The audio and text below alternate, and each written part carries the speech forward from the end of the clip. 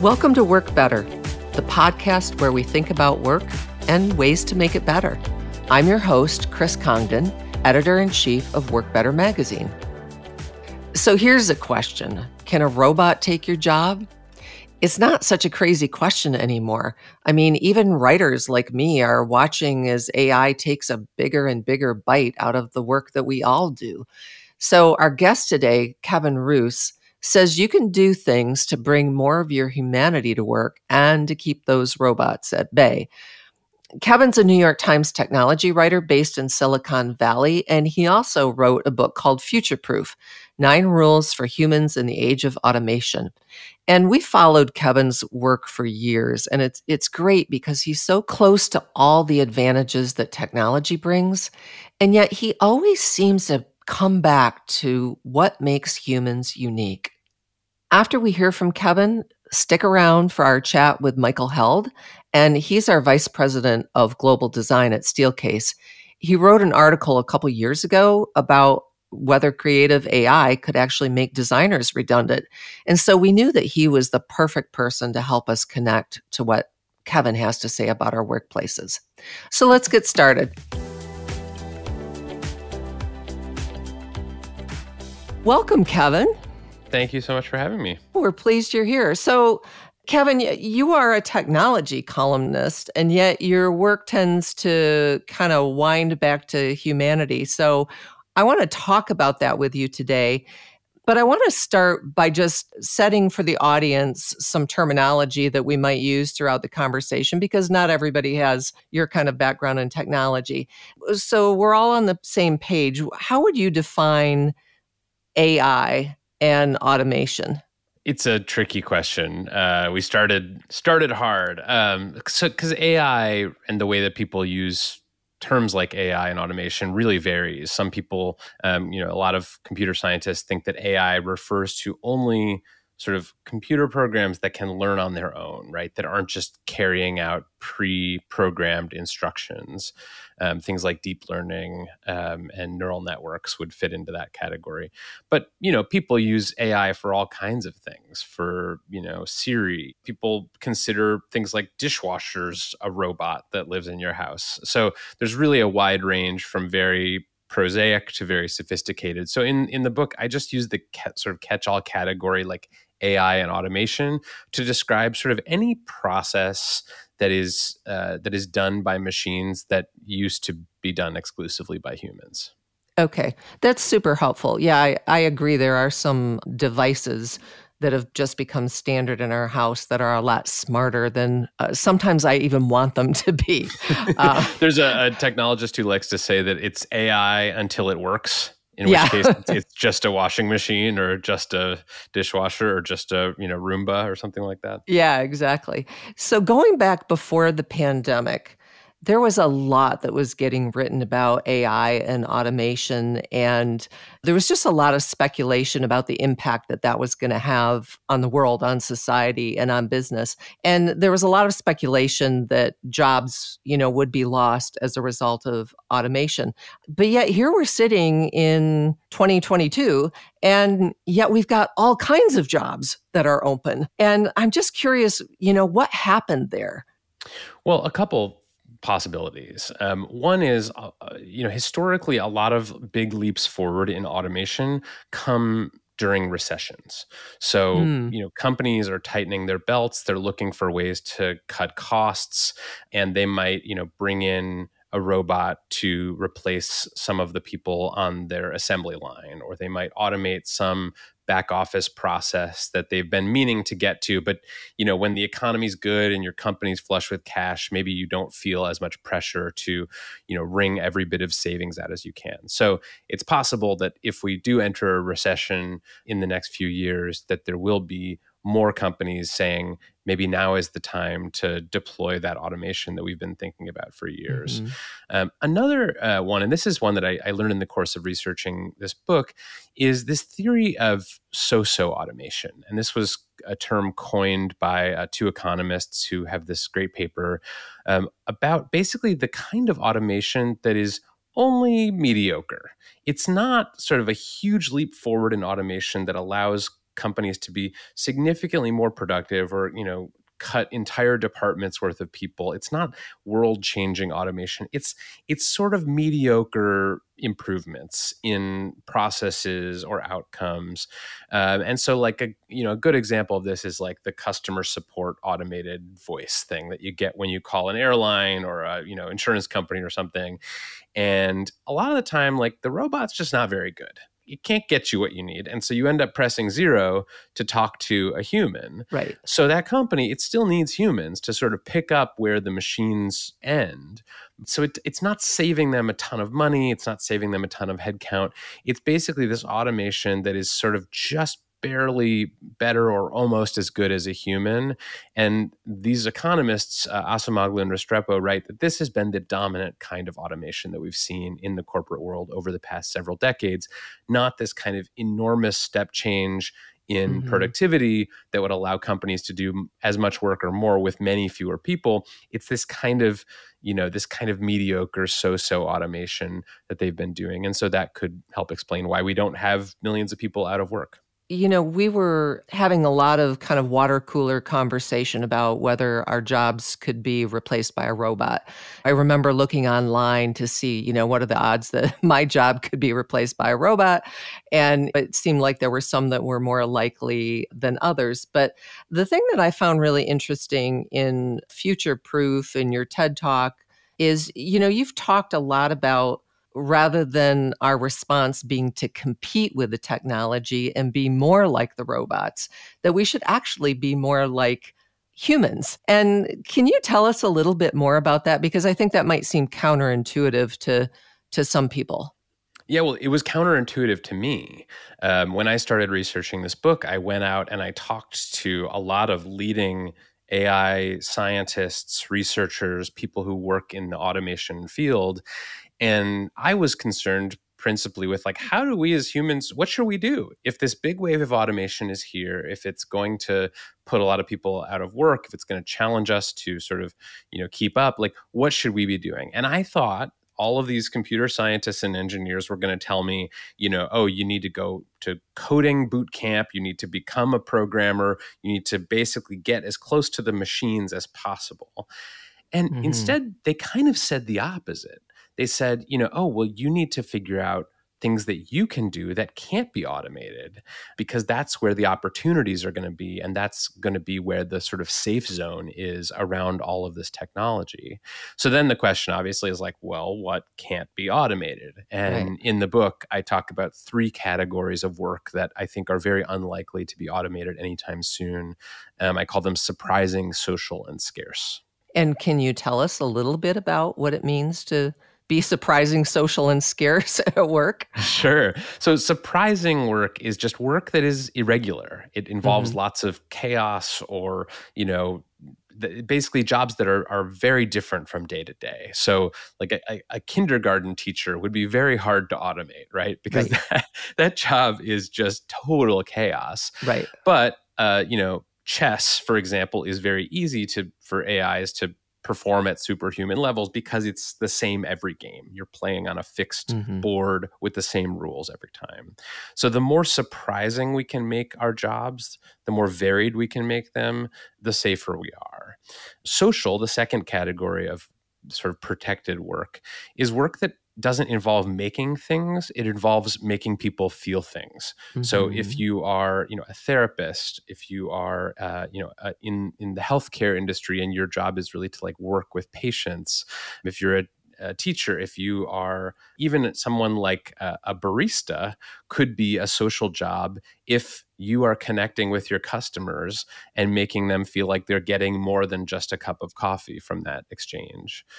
So the more social we can make our jobs, the more protected they are. And then the third category, scarce, is just these jobs that require like rare skills or combinations of skills, or that involve sort of extreme high risk circumstances that we wouldn't trust to a machine. So the example I use in the book is the 911 operator. Sure. So today, if you call 911 to report an emergency, a human picks up, not a automated voice machine. And the reason that it does is because we've decided collectively as a society that that job is too important to entrust to a robot. You really need someone who's going to pick up, who's going to intuitively understand what's going on, and who's going to be able to make the right decision about how to respond. Yeah, I think in an emergency, I really don't want to get the automated response in order to deal with what's kind of going on at the moment. So one of the things that I actually found surprising about your work is in talking about remote work. So I kind of expected as a technology guy that you would be a huge advocate for remote work, that you would just think that that was kind of the best thing ever. But then I saw a piece that you did that said, working from home is overrated. And I'm just curious to hear kind of your take in this era of automation at whatever pace it's happening. How does remote work either help or hurt us as people? Well, there's a lot of research on this, luckily, by people much smarter than me. And what the research generally shows is that people who work from home tend to be more productive than people who work in an office. And there are all kinds of reasons for that. I mean, if you aren't spending an hour or two a day commuting, if people aren't dropping by your desk, if you're not sitting in meetings all day, you can accomplish more. You can get more tasks done. So that's a plus for remote work. But the research has also found that people who work remotely tend to be less creative. They tend to have fewer new ideas. They tend to spend less time collaborating with people, generating the kind of creative collisions that we get in an office, and that they tend to be less happy and less connected to their work than people who work at least some of the time from an office.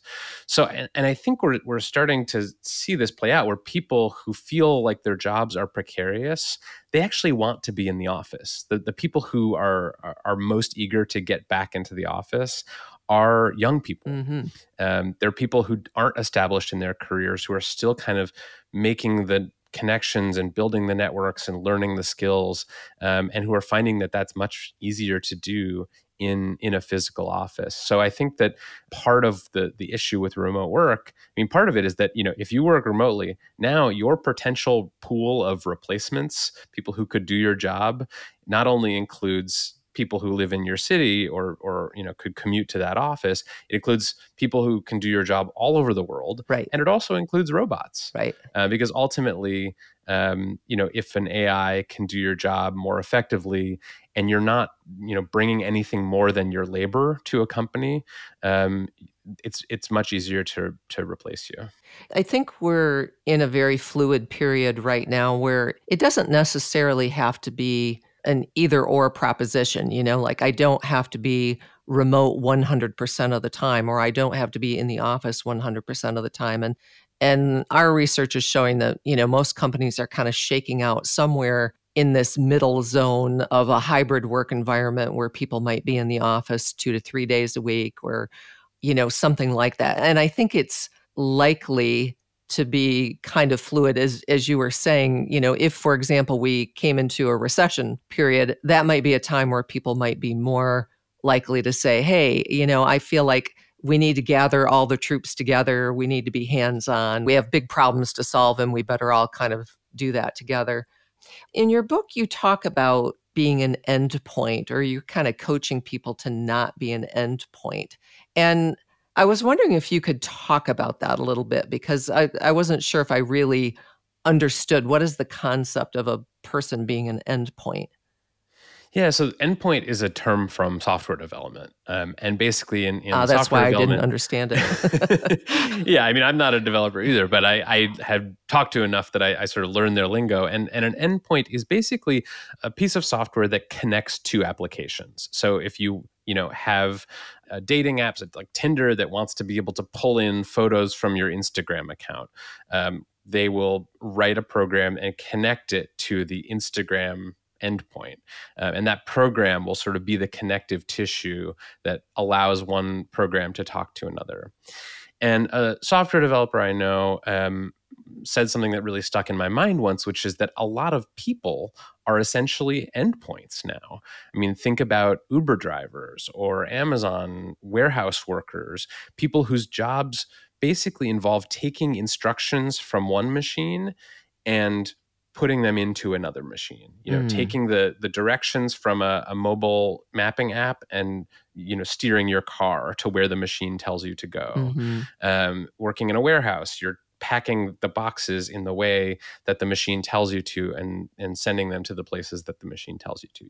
You're not a machine, you're not a robot, but you are effectively working as one. You are part of this robotic system. And the only reason that you haven't been replaced yet is because the machine can't yet do some little piece of that job. But those jobs, those endpoint jobs, and there are millions of them, those are the first and easiest targets for automation because humans are this little sort of fleshy middle point in this fully automated system. And once the system can eliminate that human role, it's going to be much faster and more profitable for it to do so. Interesting. So another concept that you kind of zeroed in on is about collaboration, and that this idea of working with other people is also key to helping us thrive in an automation age. So can you talk about that a little bit? Yeah, I mean, this sort of goes to that second category of protected work, which is social. And meeting people's social needs rather than just their material needs is a huge industry. I mean, we have therapists, we have life coaches, we have executive coaches, we have, people whose jobs are deeply social.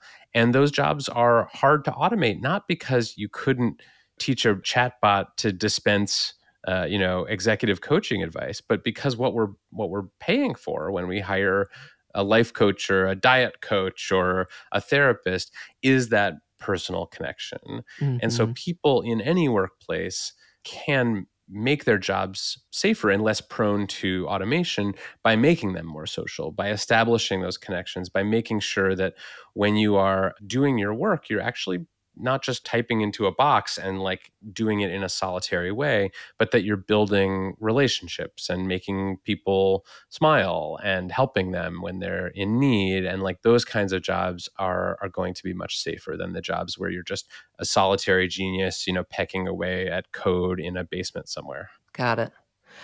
So Kevin, I want to pivot a little bit because you started writing about a topic that is very hot on everybody's minds right now, but I think you were kind of ahead of the curve when you wrote an article called The YOLO Economy, and you were identifying that people were starting to look for something else coming out of their work, something that was missing. Could you talk a little bit about what you were seeing and, what is it that you think was kind of missing for a lot of people at work, and what are some things that leaders might want to think about differently in order to make sure that we're meeting those needs that people have? Yeah, so the YOLO economy was my attempt to like coin a term and get it into the vernacular. YOLO is short for you only live once, of course. And unfortunately, I think that the term that ended up sticking was someone else's term, the Great Resignation. Yeah. But it's all sort of the same thing, which is that there was this wave of workers, many in sort of white collar industries, but also in other industries, who sort of midway through the pandemic and 2021, early 2022, sort of decided that they weren't getting what they wanted out of their jobs, that they were missing balance, they were missing time with their families, they were missing novelty or adventure. And so they were just quitting. And they could afford to do it because they had some savings and their, stock portfolios were up and they were getting stimulus checks. And so all of a sudden you just had these people who were saying like, I don't really need to be doing this anymore, and changing the course of their lives entirely because they just decided that life was too short to be stuck at a job where they were unhappy. So I interviewed people from lots of different fields who had made sort of YOLO decisions around their jobs, and also to employers who were trying to decide what to do about this. Should we try to keep these people? How can we prevent people from getting so burned out that they quit? And I think there's a lot still we don't know about that. I mean, I think companies are really desperate to retain their best people. And so I think, part of the kind of flexible work push is sort of an attempt to do that, saying, well, don't quit. Maybe you'd be happier if you worked from home or only came in 1 day a week or something like that. I think there's been a lot of companies that have attempted to sort of make work as flexible for people as possible in hopes that they won't quit and need to be replaced. And so I'm interested in doing a follow-up on that. Actually, it's been a while since I wrote that article because I think there's been a shift in some of these workplaces. Maybe the companies are big tech companies and they don't have as much money as they used to. Their stock prices are down 30 or 40%. Right. And so I think they're actually seeing workers be a little bit more attached to their jobs and eager to keep them rather than sort of saying, well, I'll get another one tomorrow that pays more, because I think they feel like the economy is turning a little bit. One of the shifts that we've been talking about a lot is really what is the experience people have when they go into the workplace. And we've talked about how, maybe the original inspiration for the office was more factory-based or efficiency-based. And do we need to start thinking about the workplace to be more like thriving communities where people really feel a sense of belonging and connection? And so what I wanted to ask you before I let you go is you told a great story about a bookstore in your neighborhood. I think it's called Marcus Books. And it really thrived during a time where, it seemed like the companies that were going to thrive and that were going to come out on top were all, again, maybe more technology focused or more automation focused. But yet Marcus Books was like a different story. Can you just talk about that a little bit? Yeah, Marcus Books is a Black-owned bookstore in my neighborhood in Oakland, California. It's actually the oldest Black-owned bookstore in America. Mm-hmm. And I go there a lot. I buy a lot of books there. And I was sort of fascinated by its just resilience and survival. If you were going to start a business in the last 20 years, there aren't many worse ones than independent bookstore. They're just a lot of them have gone out of business. It's very hard to compete with Amazon and other retailers. And so I was just sort of flummoxed by how this store seemed to be doing so well. So I did some research. I talked to the owner. And it turns out that basically, I thought they were going to say, oh, well, we've been working on our e-commerce strategy and we've, lowered our prices to compete. And instead, it was sort of, again, this experience where I was just dead wrong, because the owner basically said, yeah, we're not really all that internet focused. They didn't even really have a website where you could order books as of a year or two ago. And yet they were super, super popular and profitable and thriving. And so I asked her sort of, how'd you do that? And she just said, in so many words, we cultivated a good vibe. That's awesome. People really like coming here. Black patrons like coming here because they know that they're not going to be followed around and harassed by some security guard. Families like coming here because they know it's a place where kids can, discover books, and, we have knowledgeable people who work in the store and can point people to where they go. It's got a good vibe. And I really I think that's a good sort of instructive lesson for businesses that are threatened by not only automation, but by competition from huge, highly automated companies like Amazon. You're not going to outcompete Amazon on logistics, shipping time, price, inventory. You're just not going to be able to do it as an independent bookstore. But what you can do that Amazon can't do is cultivate a vibe.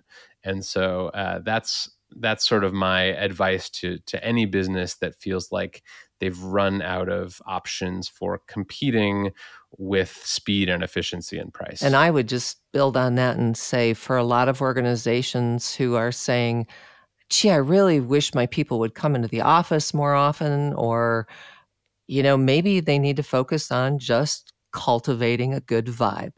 So I love that. This is going to be the name of my consultancy that I start someday. It'll just be vibe cultivation. Or maybe it's a title of your next article or your next book, Kevin. Exactly. It has been such a pleasure to talk with you today. I really appreciate it. And I'm just going to go out and work on cultivating my vibe and leaning into my humanity instead of trying to compete with computers. Thank you for being here. Thank you so much for having me. This was a lot of fun. I would like to welcome Michael Held, who is our Steelcase Vice President of Global Design. Thanks for joining me, Michael. Thanks, Chris. Hi. And I particularly wanted to talk to Michael because a few years ago, he wrote a piece titled, "Will Creative AI Make Designers Redundant?" And that title just sticks with me because I always worried in my job about with AI and could my job be replaced by a robot? I never thought so because it's more creative, but AI is doing so many things now that we never thought that it could do. So I'm just curious, what do you think about all of that? Like, what do you think about the role of AI in our creative jobs? Yeah, I think the premise of this, article from 4 years, I still stick to that at the end of the day, I think it's humans that create culture for humans. And I think it's at the end of the day, it's us choosing what are the things that we want to automate, what are the things that we want other systems to be involved in. And at the moment, I think we use it as creative tools a lot. We play around with the technology. We did that for years already. Writing has been a big thing. There are many websites that are kind of automated, kind of aggregated reviews, summaries of other websites.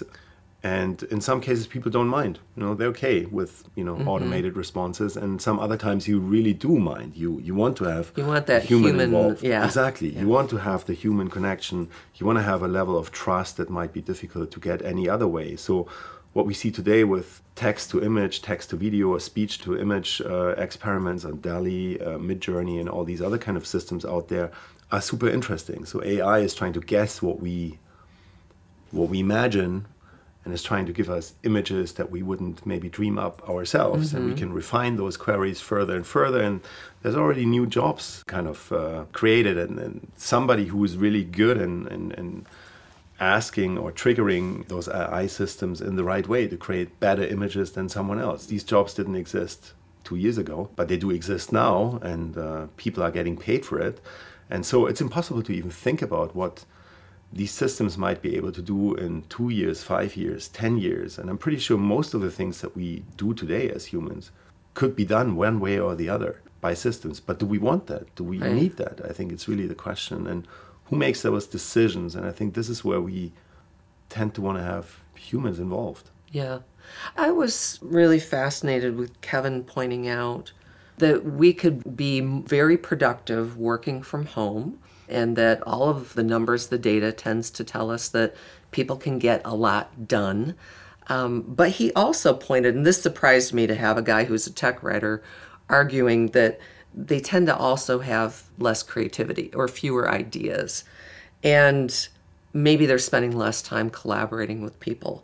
So I was curious what you thought about all of that. And can we create physical environments that maybe can help us build those kinds of connections that we might have missed if we'd been working remote, or if we still are?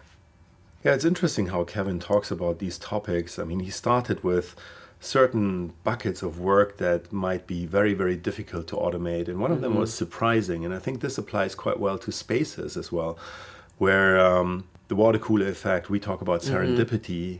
Those are the things that are really hard or impossible to transfer to a remote work scenario, because you don't schedule like 30 minutes for serendipity at home. Right. You don't have a computer system that randomly connects you to a coworker to then suddenly talk about something that you never thought about. Yeah. This is where physical space is a much, much better catalyst for these kind of interactions, where you have to go from point A to point B, and during that short amount of time, something can happen that simply is not happening when you sit in front of a computer and you join the next call. Right. Nothing happens. You just join the next call, and you're still at the same place where you are, thinking probably exactly the same things. And so a physical space really helps us to be not comfortable all the time, but also be uncomfortable once in a while, or be surprised, or be triggered by something, or interrupted by something. And while in the moment that can feel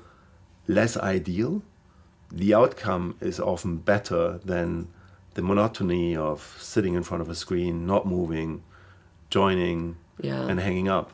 It's interesting when you talk about feeling uncomfortable a little bit, because I think I probably felt comfortable working in sweatpants, when I was spending a lot of time at home. But the idea that the workplace can make us a little uncomfortable, you mean kind of push us out of our comfort zones? I think any environment where people learn needs to strike the right balance between being comfortable with a slight level of discomfort. I usually, like when I observe myself, then the moments when I get uncomfortable are usually the moments where I learn the most. You don't want to be in that state forever. I mean, you don't want to be constantly under stress. But we humans need both states. And I think that's maybe what Kevin was getting at a little bit, like with, there are certain things maybe we should be doing from home because they're just kind of like working through a few tasks, and there are other things that we should definitely be together in the office. And so what is the right mix, and how do we get people to come and enjoy the places? Like, what's the kind of like right experience that we need to create to help everyone to find that right balance for them? Do you have any thoughts on that? Yeah, I think Kevin was talking about this bookstore, Marcus Books in Auckland, where he lives, that is this great place for the community. And I think you mentioned that in our chat earlier, that it just means so much more for the community than just being a transactional space for buying books. Right. And I think in the same way, an office needs to be a space that is more than just for doing the tasks that are assigned to you as part of your job. You're part of a community. It's a social element. You have coworkers. It's also a space where you don't necessarily have to agree with everybody. And that's okay. I mean, a lot of people are in their social bubbles, and you only talk to the people that think the same. They're already alike. And so you only get reinforced what you're already thinking. And I think a workplace is a place where people also get new ideas, different ideas, and once in a while maybe hear something that they personally think otherwise about. And that's okay, as long as we, do this with the right kind of values and treating each other right. And I guess that's a little bit what this bookstore is maybe doing for that community. It's a space to learn as well. It's a space to kind of connect. It's a kind of space to meet people that are different, perhaps. And so workplace should be doing that. And in the way it's designed, should provide you a lot of different variety of spaces so that, also that side of the story is not just a monotonous kind of just get your task done. So this is definitely a non-corporate space. Yeah. I love the way they described it, that it was a space that had a great vibe. And I just love the idea that we should be creating places for work that has a great vibe. So anyway, I'm really glad that you could take the time to join me, Michael, and talk about this. So thank you for being here with me. Thanks, Chris. Thank you for being here with us for this episode of Work Better. If you enjoyed the conversation, please subscribe on your favorite podcast platform and visit us at steelcase.com/subscribe to sign up for weekly updates on research, insights, and design ideas delivered to your inbox. Next week, we're talking about hipsters, hackers, and hustlers. Simona Huja will be there to talk about how cultures of innovation need all three roles, the hipster, the hacker, and the hustler, to succeed. Simona is CEO of Blood Orange, and she consults with some of the biggest organizations out there on innovation strategies. And she's also the author of Disrupt It Yourself. She'll share some really interesting research that she's conducted in India that led her to ideas around innovation. So please join us. Thanks again for being here, and we hope your day at work tomorrow is just a little bit better. This episode of Work Better is produced by Rebecca Charbauski. Creative art direction is by Erin, Ellison, and Emily Cowdrey. Technical support is from Mark Caswell and Jose Jimenez. Digital publishing is by Areli, Arellano, and Jordan Marks. And editing and sound mixing by SoundPost Studios.